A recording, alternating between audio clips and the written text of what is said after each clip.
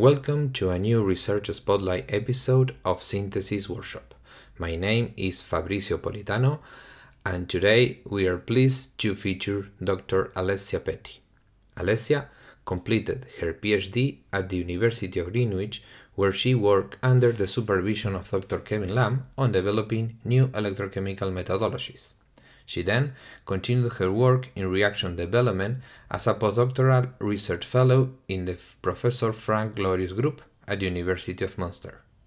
Most recently, she joined Merck as a research scientist in drug substance development. In this episode, she will present cyclic bifunctional reagents enabling a cascade energy transfer, where she displays the use of this reagent for ratio and diester selective annihilation, combining synthesis, mechanism discussions, and high-throughput screening. Alessia, we are very happy to have you with us. Thank you for joining, and let's get started. Hi everyone, many thanks to the organizers for the kind introduction and for giving me the opportunity to share my research with you today. I am Alessia Petri, a research scientist at Merck since a few months and former postdoc in the Glorius group in Munster. Today I'm presenting you part of my postdoc activity, which focused on photocatalysis. First thing you need to know when working in this field is that you could use different sources of light for irradiating organic molecules.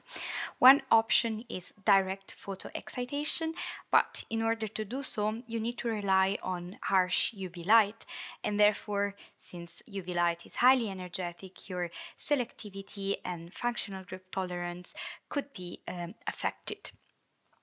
Another option is then exploiting light in the visible region. Since it's less energetic, your selectivity and functional group tolerance is improved, but you need a photosensitizer in order to exploit this kind of radiation. In this case, the photosensitizer is absorbing energy in the visible region, getting excited, and transferring this energy to an acceptor, your substrate of interest, whose triplet state lays at lower energies. This catalytic method is different from photoredox catalysis, where you have a redox interaction between photocatalyst and acceptor. As you see on the right-hand side, you have different options in terms of photosensitizers, which can be both metal-based but also organic-based. At this point, you might be wondering what applications energy transfer can have. ENT can be used, for instance, to break the sigma and oxygen bond in oxime esters and form two radicals, an alkyl transient nucleophilic radical and a persistent ambiphilic iminial radical. Different polarities of these radicals and also their different lifetimes ensure the reaction with a coupling partner, such as olefins, in a regioselective fashion. These reagents, for their ability to bind to two different sides of the olefin, are called bifunctionals. And the strategy of using bifunctional reagents and inserting them into coupling partners, such as olefins, can be quite powerful since it's allowing the construction of several bonds in one operation in a controlled manner. However, some limitations are also present. When the olefins are disubstituted, no control of the diastereoselectivity can be achieved, and a mixture of diastereoisomers will form. Additionally, in most cases, formation of these radical fragments is limited to a carbon-centered transient radical and nitrogen-centered persistent radical. Usage of two carbon-centered radicals with different polarities and lifetimes is difficult to achieve. The idea behind this project is to overcome these two limitations of bifunctional reagents by employing for the first time cyclic bifunctionals.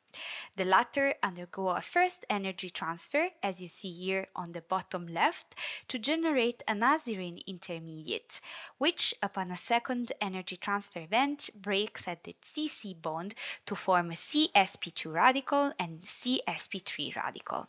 The different polarity and lifetime of these radical fragments dictate the order of insertion to olefins and other coupling partners to form N heterocycles in high degree of regio and diastereoselectivity. Before going deep into the project, I would like to share with you how this idea was born and how the selection of the starting material with the appropriate properties was executed. In the Glorius group, we have different subgroups, and our motto is discovering synergy. It is indeed thanks to this synergy between different research fields that we had the idea to exploit cyclic imines such as dioxazolones, which are commonly used as lithium-ion batteries additives, as our cyclic bifunctional linkers. When using the freely available Entdecker software for predicting the triplet state energies and spin distribution of this dioxazolone that you see on the left-hand side, we understood that replacing oxygen with carbon and introducing substituents such as methyl groups in C4 position would decrease the triplet energy of our substrate of interest, allowing energy transfer with most common photosensitizers. We therefore proceeded with testing in the lab the most promising isoxazolone starting material, which you see here highlighted in blue.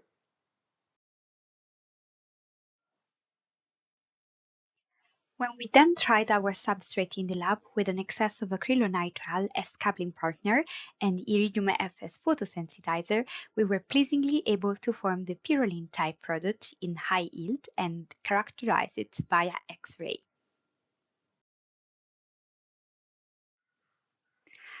I hope at this stage you're curious enough to discover more in-depth the reactions mechanism.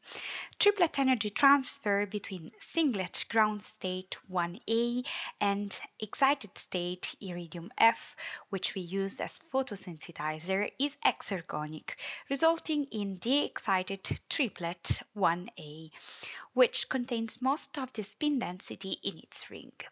Subsequent cleavage of the N-oxygen bond of the isoxazolone exhibits a moderate barrier of 15.7 kilocalories per mole, but it is followed by a barrierless and irreversible decarboxylation, yielding a carbon-nitrogen triplet diradical. The direct coordination and addition of the diradical to acrylonitrile was found to exhibit a high total free energy barrier of 22.5 kilocalories per mole. As a consequence of this diradical prefers to undergo rapid intersystem crossing instead of reacting with the olefin and radical recombination through a minimum energy crossing point to form the observed azirin intermediate 4A. This intermediate is capable of quenching the excited state of iridium F in a second, slightly endergonic energy transfer event, with a dynamic vertical triplet energy of 62.8 kilocalories per mole, yielding the triplet state azirin 4A.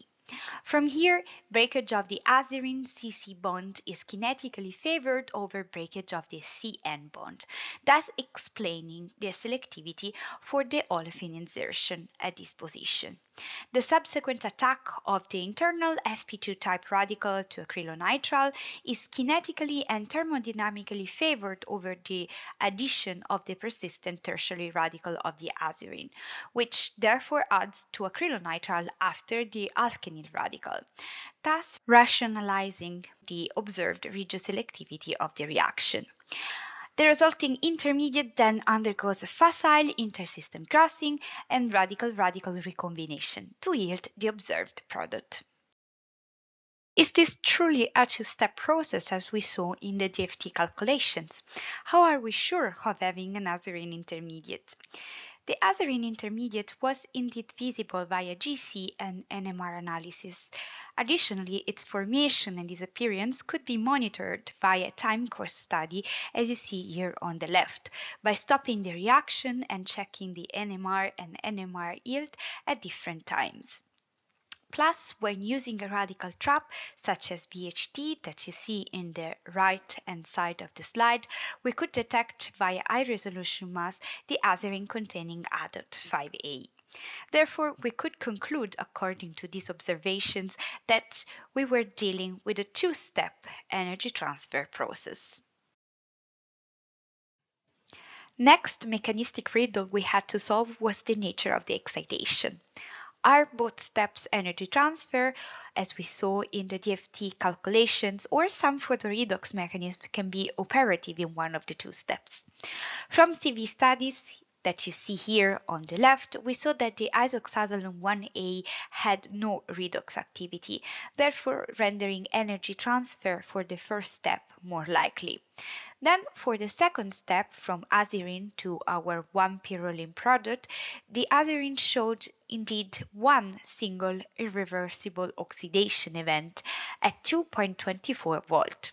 But when screening, as you see here on the right, more oxidizing photocatalysts but with lower triplet energy and therefore less possibility to undergo energy transfer, like acridinium, only neglectable amounts of products were recovered, suggesting that the second step could be as well energy transfer. Once we were confident of the reaction mechanism, we explored its applicability via high-throughput screening. For the design of the 96 well plate, we chose a series of cyclic oxime starting materials and coupling partners with different electronic and steric demand. Our results, as you see here on the right, were not too optimistic, but thanks to high-throughput experiments, we quickly shed light on key aspects of our method, such as the importance of the Gem-dimethyl substitution pattern in the isoxazolone to deliver the desired product, the tendency to react for only electron-poor olefins, and it is also worth noting that isocyanates and disubstituted alkynes showed promising reactivity. For more details on the well-plate sample analysis via GC and automated workup with our pipetting robot, which you see here in action, please refer to our supporting information and to the paper referenced here. Based on the high-throughput results, we were able to design our scope, which, as displayed in the scheme, features entries with mono and disubstituted electron-poor olefins. And in the latter case, as you see from compound 3B, the pyrroline type products could be generated in higher diastereoselectivity, thus fulfilling our initial aim when we had the idea for the project. Additionally, the tolerance for protected alcohols, heterocycles like furan, thioesters was also evaluated. The involvement of 1,1 disubstituted alkenes was briefly considered, allowing for the synthesis of highly substituted and heterocycles bearing a quaternary center at the C3 position, as in the case of the ASA spirocycle 3F. Moreover, as seen already in high-throughput screen, isocyanates and alkynes successfully delivered the products as well as protected imines. This method was also applied on drugs like gemfibrozil and cyprofibrate, which are much more complex than the coupling partners we initially used. Regarding variation of the isoxazolone moiety instead, both change of the aromatic function and of the substituents in C4 were considered.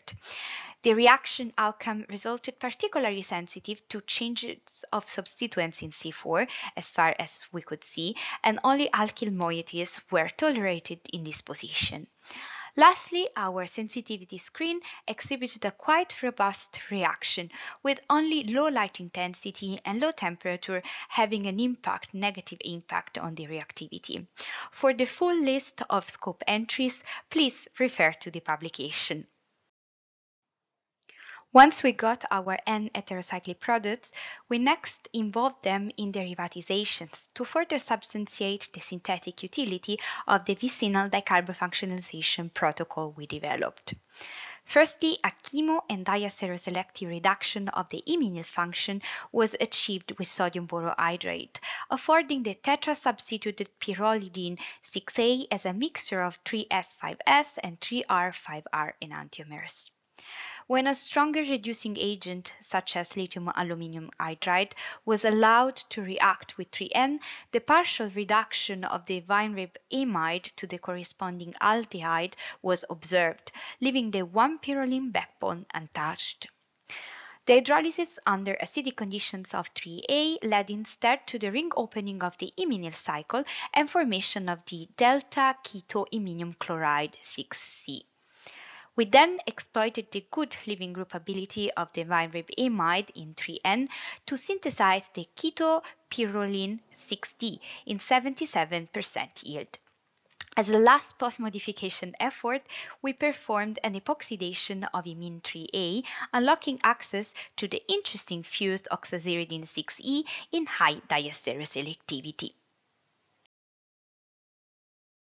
This was all for the 3+2 cycle addition of azerines via Cascade energy transfer. We hope you enjoyed the talk and also to have demonstrated that this project at a conceptual interface between bifunctional reagents and strain release can represent a starting point for further investigations in the domain of N-heterocycle synthesis via energy transfer catalysis.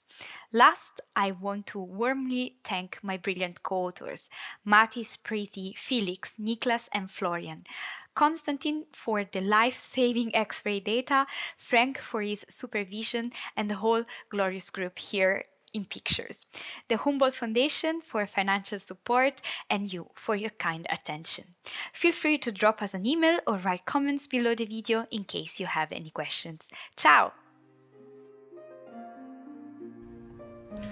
Thank you, Alessia, for that excellent presentation and for sharing your insights with the community. If you enjoyed this episode of Synthesis Workshop and want to see more discussions on cutting-edge research in organic chemistry, please like the video, share it, and subscribe to the channel. You can also follow us on X and LinkedIn to stay updated on upcoming talks and new Research Spotlight episode. Thank you for watching and see you next time.